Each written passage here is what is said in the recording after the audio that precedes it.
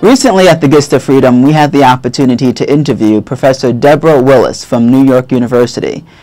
We had an opportunity to talk to her about her life, how she got started in this industry and what she loves so much about it.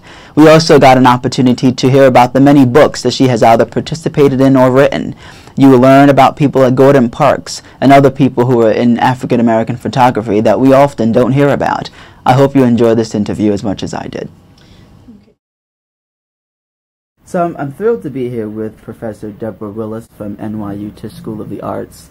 And I wanted to start off, as I always do, with getting a little bit about your background. I know that you were raised in Philadelphia.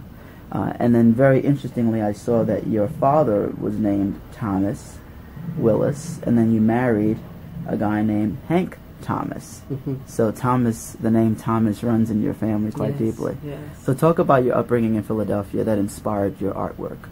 So I grew up in Philadelphia, studied photography in Philadelphia. My father was very active in the community as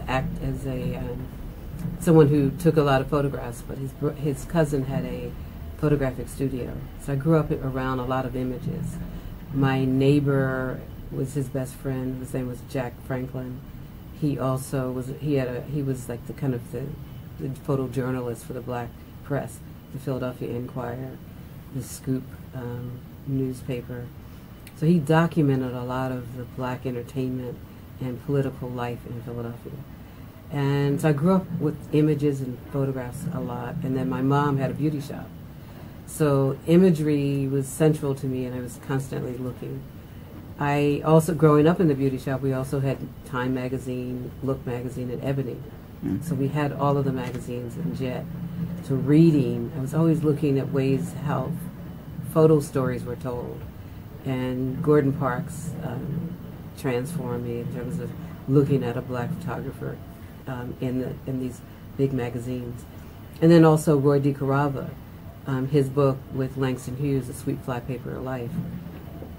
So all of those were part of my life and growing up, and I knew early on that I wanted to be a photographer. And I studied photography at the Philadelphia College of Art, and studying photography at that time, because I grew up around photographers, I was curious in my naive way of asking the question, where are the black photographers in my photography books? And my professor said, oh, maybe you should do a project about it. And so my project that I started in 1972 is a project that continues to this day, that I'm still seeking and identifying black photographers who I feel have been missing from the larger narrative of the story documenting black culture worldwide. And after graduating from Philadelphia College of Art, I went to grad school at Pratt. Same story, the same narrative of looking at black people as subjects, but never behind the camera. And I eventually, in the 70s, I visited the Schomburg Center for Research in Black Culture, which was my, kind of growing up real graduate school situation. Life at that time as a young student, interested in looking for ways to tell a visual story. So when I arrived at Schomburg, they had, in terms of research, I found a lot of black photographers by going through the folders, by reading the names of the photographers. After grad school and at Pratt, I ended up finding a job at the Schomburg Center as a photo specialist. It was my ideal job. It was made for me. I was young and interested in looking at the images and telling the story of the black photographers. Not only the work of other photographers, but I really wanted to look at ways of telling the story. And as a result of my undergraduate paper that I created back in 1974, a wonderful man by the name of Richard Newman called me up. He was a publisher. And he said, how would you like to do a book on black photographers? And I said, oh, I have a project in undergraduate language. Wow. If you're interested in reading my paper, because I wrote to Monita Sleet, who worked for Ebony magazine, I wrote for Morgan and Marvin Smith, who had studios on Harlem and in Harlem on 125th Street. I wrote to Gordon Parks. I wrote to all of them, and asking for an interview. Anthony Barboza, Chester Higgins, and all of them said yes. And so I had a chance to meet all of the photographers at that time. And Richard Newman contacted me. He read my paper. He said, "Okay, let's do a biobibliography of black photographers." And so I pulled all of the photographs that I could find at the Schomburg, looking at my list of photographers. And so this is not it was just a way of, as an artist, doing research and gathering materials. And that's how I began the project, and continued through this time period of Reflections in Black. Yeah. In creating Reflections in Black, I decided I wanted to go to grad school again and get PhD in cultural studies. In between, I had a master's in museum studies at City. So with the research that I was creating as a PhD student, I wanted to create a story not only about the photographers, but write about their images and see how their images transform communities worldwide. And I had the opportunity to meet a wonderful agent, and who also introduced my book to Norton, and there goes the history of that long period. And then I created an exhibition at the Smithsonian on this topic, and the exhibition traveled for about 4 years, and as it traveled around the country, there were people asking me, well, is there going to be a film about this? How can we see the exhibit after it closed? And then I approached, in 2006, I approached Thomas Allen Harris to see if he'd be interested in working with me on creating a film on Reflections in Black, on black photographers. And he had just finished a number of projects that related to photography using the still image, and he was really happy to join me in this quest. You mentioned Gordon Parks, and it reminded me of a quote that he had. I won't do it justice, but he was using photography as a way to combat the hatred that he experienced in life and saw in life, and it reminds me of the activist piece to art. And a lot of people don't put those two together. They do their artwork and they focus on their work, but very few take that in an activist approach, and you've done that with some of your work. Talk about why you feel the need, or is that natural, the infusion of activism in your work? I just find it just as a natural. I think storytelling is really active. My son is Hank Willis Thomas. He is a photographer who grew up around images, and he grew up looking at the image that Ernest Withers created, I Am a Man, with the garbage men strike. And then Hank created, a project, of like this,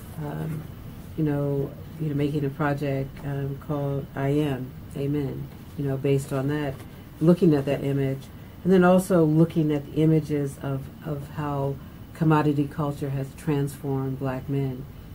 So his work is about looking and being active and thinking about that. So making art to me is a part of my community, and it's collective, and it's really significant. It's funny you asked that question, because we also, Hank and I curated a show, and I'll give you this so you can take this, called Social in Practice, the Art of Collaboration. And we really believe that in making art, it is about collaborating with communities and making a change. I want to talk a little about, if you can, mention something about James Van Der Zee, because we try to be educational with the programming that we produce, and a lot of people don't know James Van Der Zee, and they should. So can you talk a little bit about him and his background? So James Van Der Zee is a photographer that I also met in the early 80s, and had the opportunity to interview him, and also published a book of his work in 1993. And so James Vanderzee moved to Harlem in 1915 and created a studio there. His photographs basically documented many of the black people who lived in the community, but also people who migrated from the South and from the Caribbean to the Harlem community. And so as a studio photographer, he was looking for a way of documenting the success and the progress of people who moved there, but also the beauty. And he created scenarios of family life and made photographs about their lives within the Harlem community. He lived until I guess he was in his 90s, I think. Wow. And his studio was one of the largest studios in the community.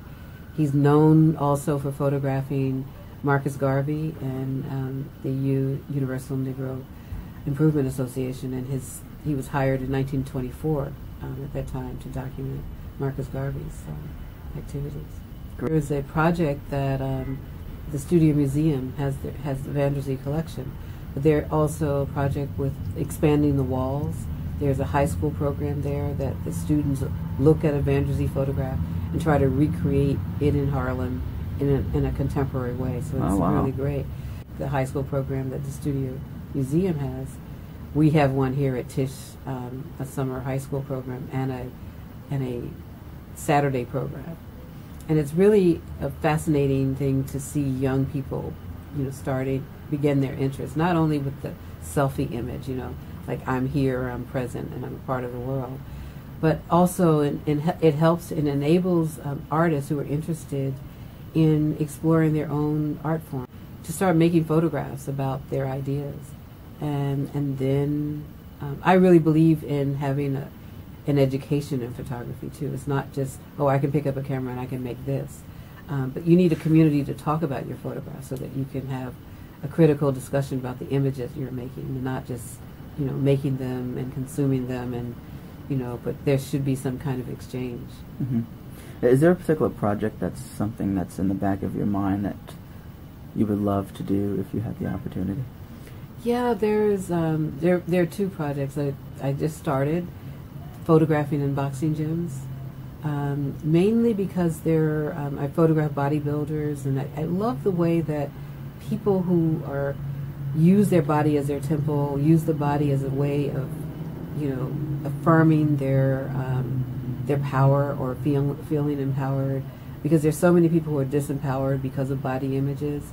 And I just want to continue photographing in that realm of people looking at their bodies and understanding the beauty that they're presenting. So beauty is something that I'm interested in exploring, not the beautiful, but just beauty. Beauty is something that is something that needs to be a part of our lives every day, and that's something that I want to document. Mm-hmm. Just one last question.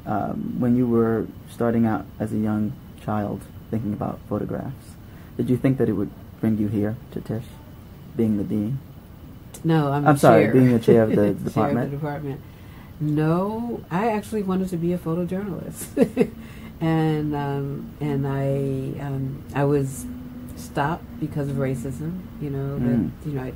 I graduated with the same degrees with my colleagues, and I brought my portfolios to the Newsweek and Time and places and say, here's my work, and they said, we'll come back in 3 months, bring your portfolio back in 3 months, and I'd go back in 3 months, and no one was interested in what I wanted to do. And so it really was a very disappointing moment for me, but at the same time I knew I had another story to tell, which was the story of black photographers, so it worked out. Right. And getting through that was courage, perseverance, faith. Faith to believe that I had a mission, Yeah.